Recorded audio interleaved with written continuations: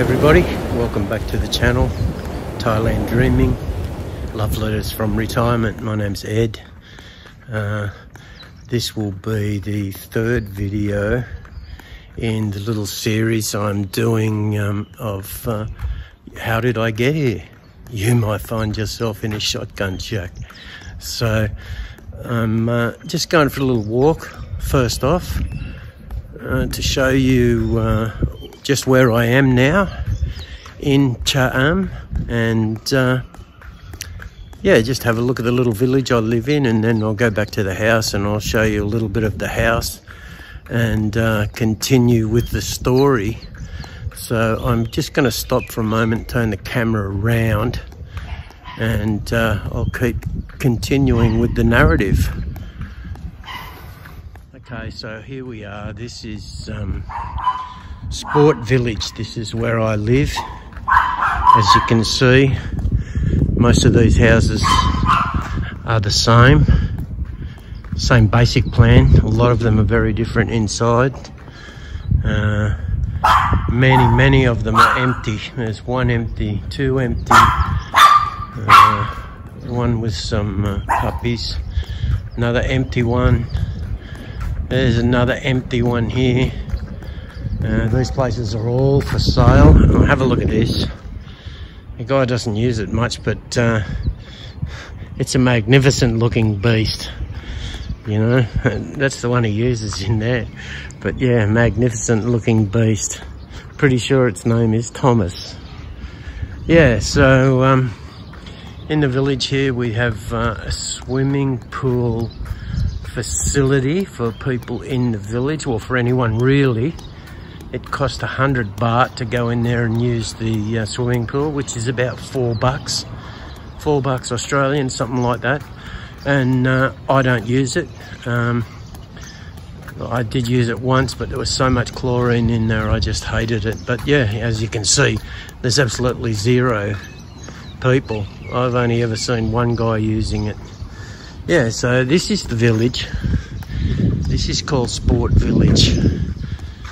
Yeah, so the people that actually run this pool facility here, they are actually like the managers of the sport village too.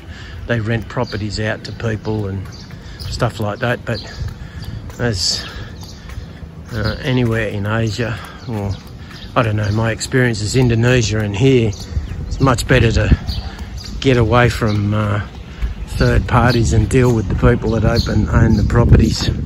You get a better price. So I'm not going to go, oh, I might just go right up to the end here and show you where they're, I believe, building a Tesco Lotus, which is a big shopping complex.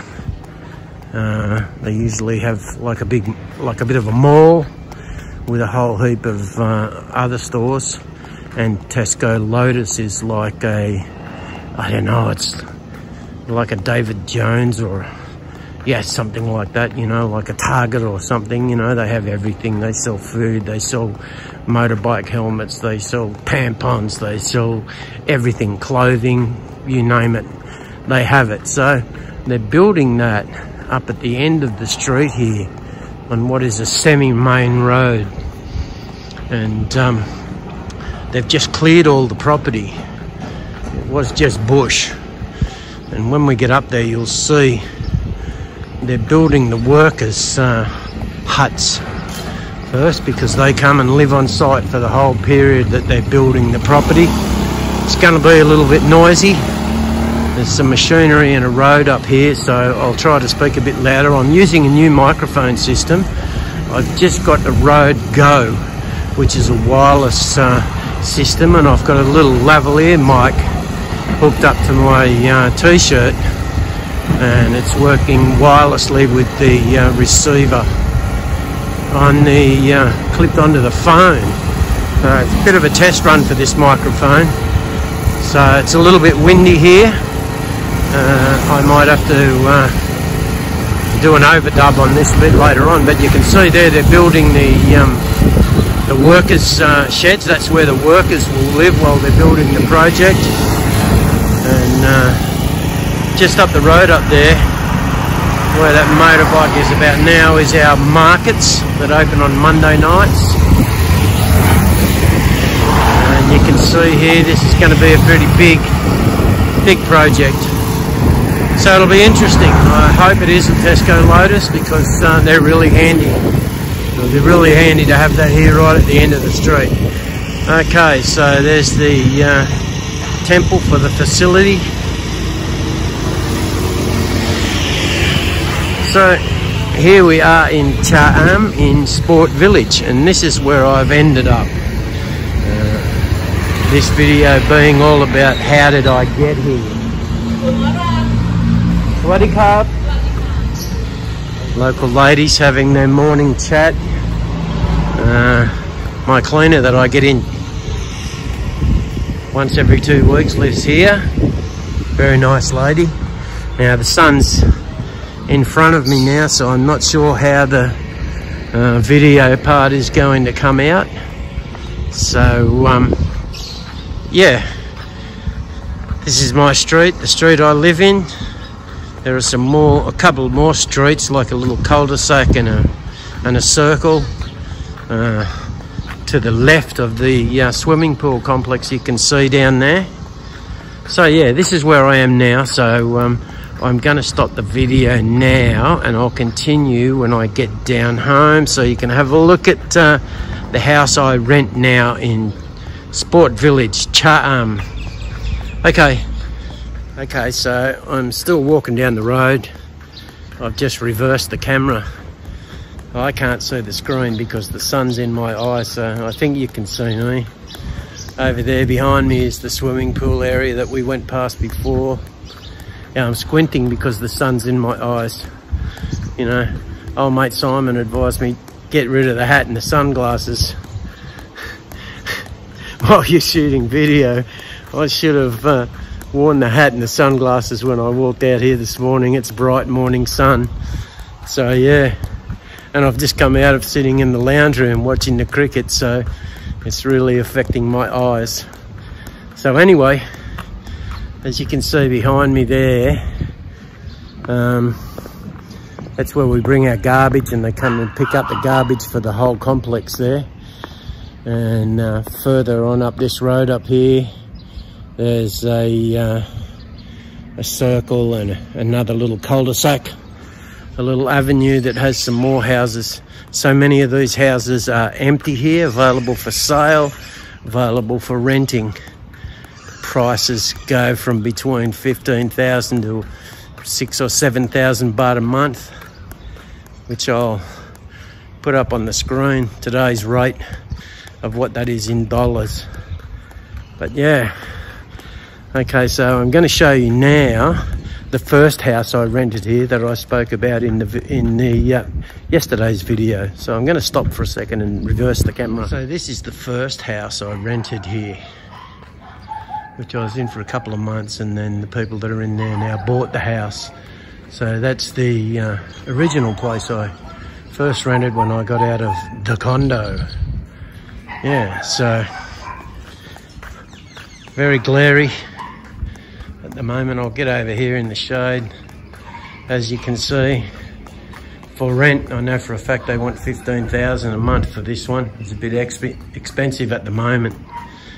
This one's empty.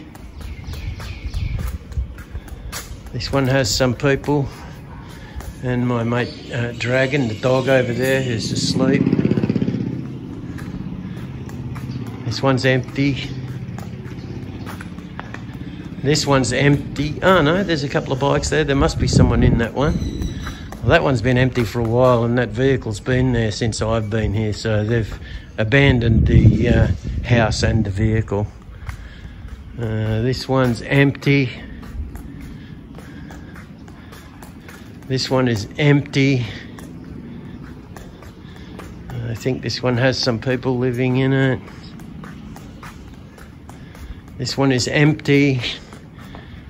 It's my neighbour's car. My neighbour up there watering his plants in where he parks the car. This one has some people. This one is empty. This one here is empty. This one's empty. Neighbours, and this is the place I rent now. So we'll have a look. So this is where I am in Hua Hin. I've equipped myself with some nice plants for the front here.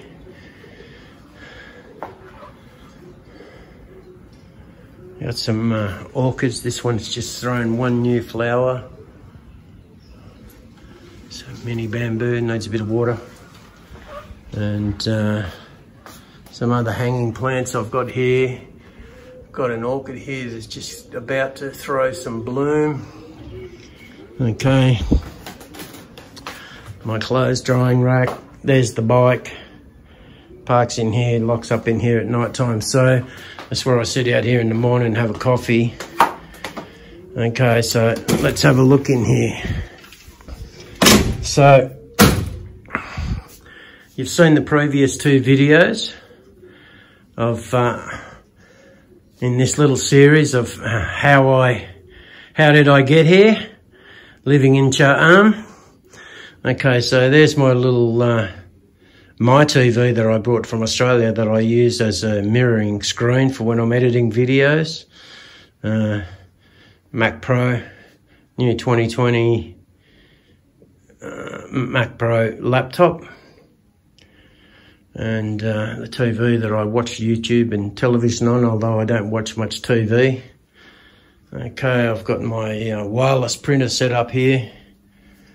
Okay, so if we go through, I know the light's not fantastic. You'll see the stairwell that goes up there. There's two bedrooms and another bathroom up there. I have put a video out about this place, and I'll put a link to it up above. Okay, this is the downstairs bathroom.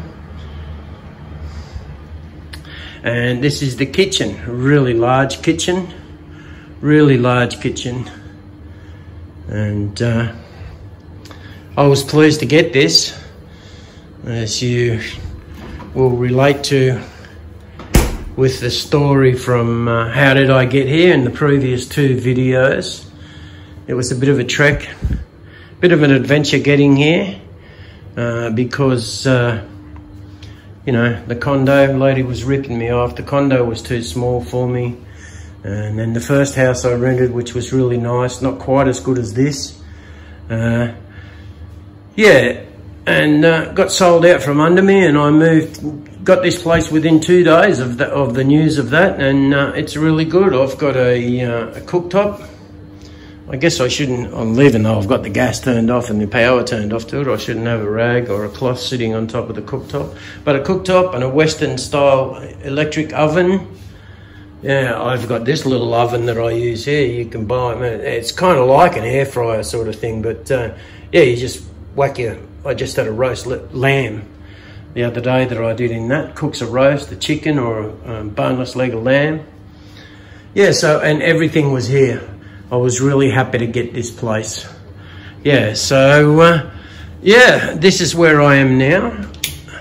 This place cost me 8,000 baht a month. Yeah, so it cost me 8,000 baht a month, this place. So what I'll do is I'll put a pricing down the bottom here somewhere. I'll put some text in there with what that translates to at today's rates.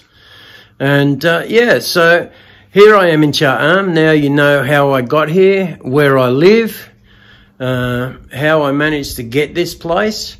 And yeah, so I hope you've enjoyed this little series, little mini series, the first of my storytelling adventure.